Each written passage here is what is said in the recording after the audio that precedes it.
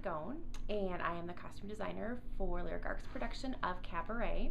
We're setting the show in 1929, and we're leading into World War II, and so there's a lot of different conflicts in Germany at this time. So we have many people who were in the cabaret were in poverty, people who came there and people who performed there. So we're looking at what the class was for the people who might have gone to the cabaret, what were the lives of the Kit Kat girls, and trying to base it as much as we can on historical data.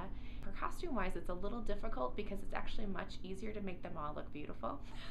We're trying to figure out what costumes we can use to make it look like maybe 5, 6, 7 years older than the period, so that we have that idea that things have not been so great for them.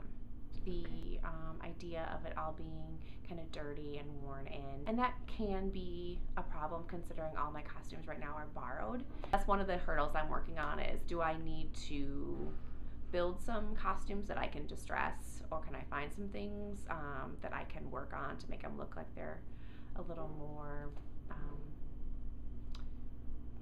worn in, I guess. There are a lot of costumes for every character.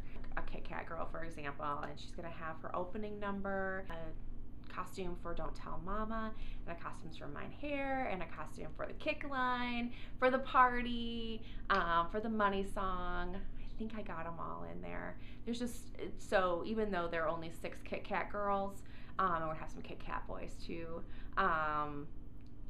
it's adding up very quickly how many costumes are in the show. Welcome.